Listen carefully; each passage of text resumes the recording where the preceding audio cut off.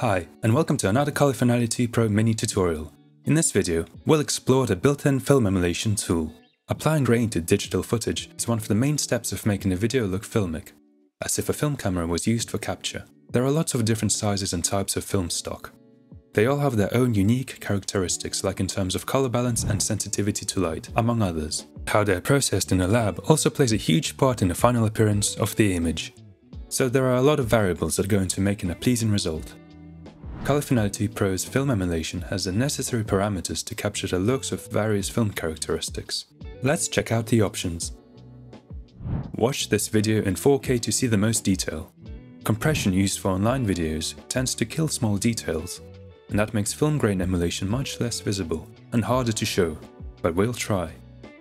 Consider subscribing to our channel and turn on notifications to catch our regular releases as soon as they come out.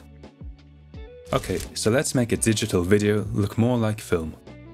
With Color Finality Pro applied to a clip, find Film Emulation at the bottom of the Color Finale Inspector menu. Let's go over the parameters one by one. Grain amount increases the amount of added grain, starting with a value of 0 for no grain.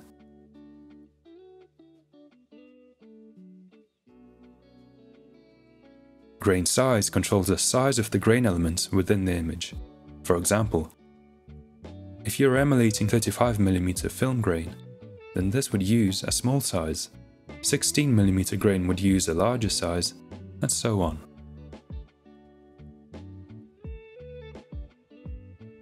Film response defines whether grain is added into the shadows or into the highlights, which emulates the look of grain in scanned positive or negative film.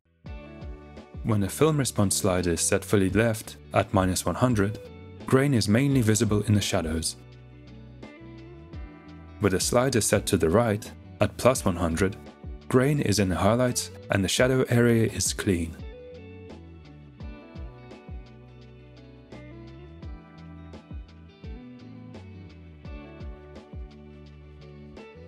Let's keep zooming in.